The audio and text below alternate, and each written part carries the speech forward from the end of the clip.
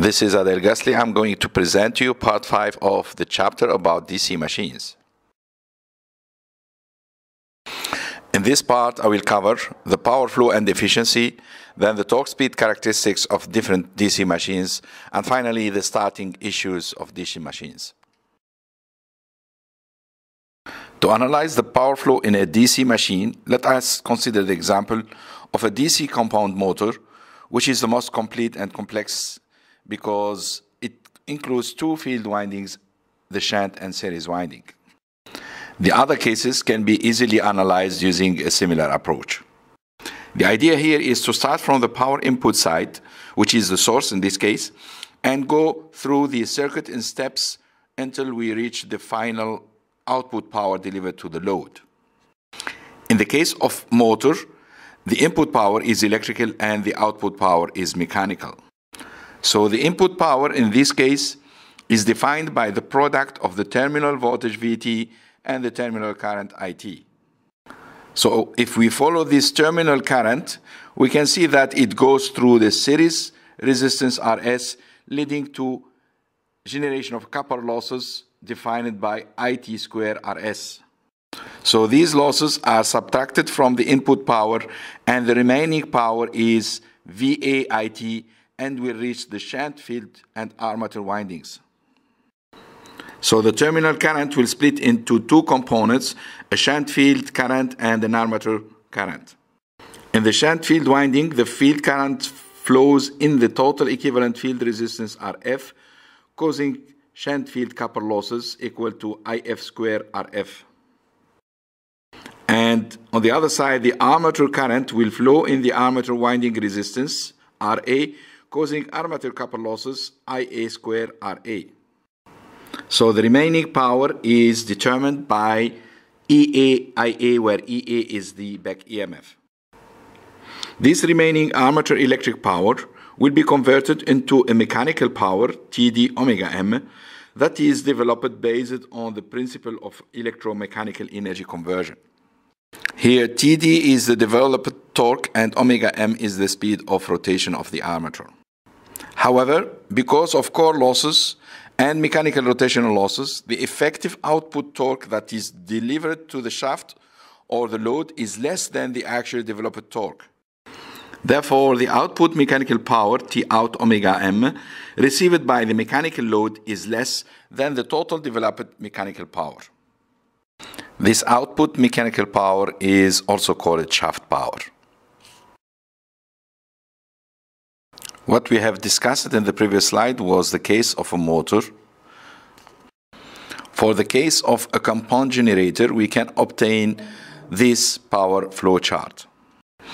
In this case, the input power is mechanical and the output power is electrical. The first losses are the rotational losses, which are mechanical losses. Then the remaining mechanical power is converted into electric power through electromechanical energy conversion principle.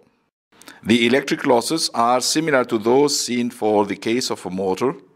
So we have armature circuit losses, shunt field winding losses, and series winding losses. Finally, the output electric power is VTIT. So as I mentioned earlier, we can follow the same procedure using the equivalent circuits of the different types of DC machine, and we can easily develop the diagram or power flow diagram inside any DC machine, being a motor or a generator.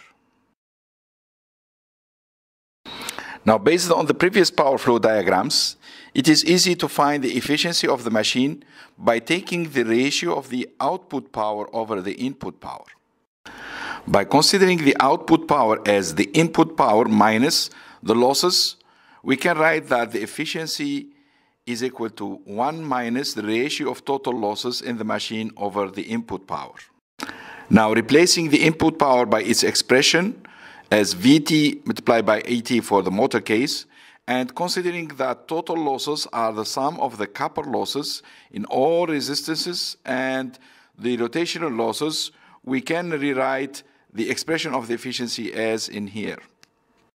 Finally, we can also write the expression of the efficiency as a function of the armature back EMF and current, terminal voltage and current, and rotation losses as in here.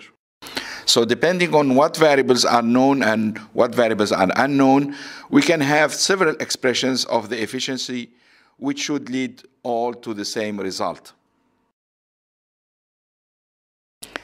Now let us determine the relation between the DC machine torque and speed variables, which is called a torque-speed characteristic.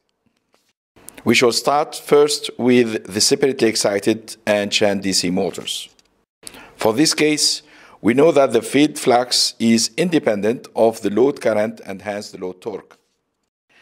Then going back to equations of the machine and that we have developed in the previous part of this chapter, we can deduce the expression of the speed as shown here. Using the expression of the developed torque, we can find the speed expression as a function of the developed torque as shown here.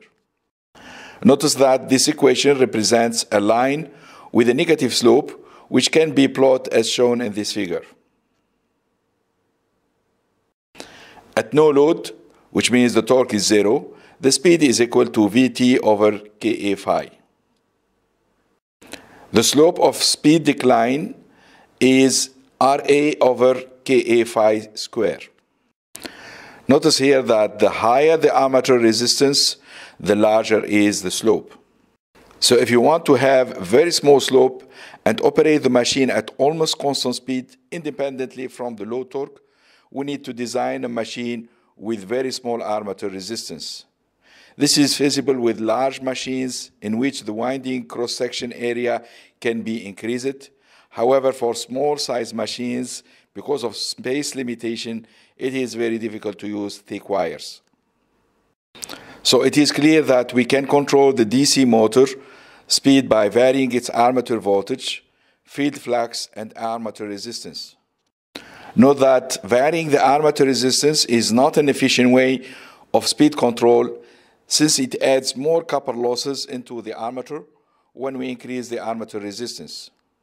While controlling the voltage using power electronic converters has become the most efficient and practical way of controlling the speed and torque of DC machines. For the series motor, if we neglect the field saturation with the increase in the field current, which is also the armature current, then we can write the flux as a constant K1 multiplied by the armature current. And considering the expression of the back EMF and replacing the field flux by its expression as a function of the armature current, we can write this equation, where the product of armature current Ka and the field constant K1 can be merged into one constant called Ks. Now, if we apply the KVL to the circuit, we can obtain this equation, which can be combined with the previous one to lead to this equation. We can also develop the relation between the developed torque and armature current as shown here. Now, combining these two equations, we can obtain the torque-speed relation as shown by this equation. Notice here that the speed is inverse proportional to the square root of the torque. At standstill, the torque is high, and at high speed, the torque becomes very small. That is why this type of machine is suitable for drilling and traction applications. Besides, it is important to note that the series motor should not be operated at no load. If the torque is zero, the speed tends to increase excessively above its rated value, and that can be very dangerous. Notice that the speed control can be performed by varying the armature terminal voltage or the armature resistance. However, the voltage control could be more practical and efficient speed control method thanks to the advent of power electronics converters. Therefore, there should be always a minimum load on the DC series motor shaft. For the compound DC motor type, we have two cases, the cumulative and differential compounds, which differ in the calculation of the total field flux resulting from the shunt and series windings. The derivation of the expression of the speed as a function of the torque in this case is much more complex because of the flux component, where that of the shunt winding is independent of the torque, while that of the series winding depends on the torque. However, we can express it in general by this equation, knowing that the total flux phi t is dependent on the torque. For instance, for cumulative compound, the total flux will increase with the torque, and thus the speed will decrease. While for the differential case, the total flux will decrease when the torque increases, which leads to an increase in the speed. Notice that again, the speed control can be performed by varying the terminal voltage or the armature resistance or the field current. However, the voltage control is more practical and efficient thanks to the use of power electronics converters. In summary, we can plot all characteristics on one figure so that we can easily compare them. These different torque speed characteristics make different classes of motors fit into specific applications. For instance, the shunt or separately excited motor is suitable for applications where the mechanical load speed does not depend on the torque, such as lifts, while the series motor is suitable for high starting torque machines such as drills and traction applications. Now we are going to study the issue of starting of DC motors. As we have seen earlier, we have this equation of armature current that applies to almost all types and classes of DC motors. Since at standstill, it means that when the rotor is not rotating, the rotor or armature speed is zero, the back EMF is also zero. So the starting current becomes equal to the terminal voltage divided by the armature resistance. So if a DC motor is directly connected to a DC power supply, the starting current will be dangerously high since RA is usually very small. This is a serious issue that should be carefully addressed. To overcome this issue and limit the starting current to its maximum acceptable value, which is the rated value, we can proceed in two different ways. The first one is by using a variable voltage supply. The voltage is increased slowly so that the back EMF can build up with the increase of the speed. Note that the mechanical system has a certain inertia that limits the speed variation. That is why the mechanical speed variation does not follow the same speed of voltage and current variation in the armature. So when the speed increases, the back EMF follows the same increase, and thus the armature current decreases. Therefore, we can increase gradually the terminal voltage while keeping the armature current within a safe range. In the second method, we insert an external resistance in series with the armature circuit in order to increase the total equivalent armature resistance, which will limit the armature current to its rated value. However, if we keep the same resistance, the speed of the motor will not increase to its rated value. So we need to gradually decrease its external additional resistance until we finally remove it completely when the motor speed reaches its rated value. Both starting strategies could be performed manually or automatically. For instance, let us see how the second method can be implemented manually. The external resistance starter is usually designed as shown in this figure. The starter's handle is initially placed on the zero or off position. In this case, the armature circuit is open and there is no armature current. When the handle is moved to position 1, the armature circuit becomes a closed circuit, and the total external resistance between terminal 1 and 5 is inserted in series with the armature circuit. So the current will jump to a certain value I1 that can be limited by appropriate choice of the equivalent total resistance value. So the interaction between this armature starting current and the field flux will generate a starting torque which will start the rotation of the rotor. While the speed of the rotor is increasing, the back EMF will be also increasing, the armature current will start decreasing. When it reaches a certain value I2, we move the handle to position 2. So the current will jump to I1 again if the resistance between terminal 1 and 2 is selected accordingly.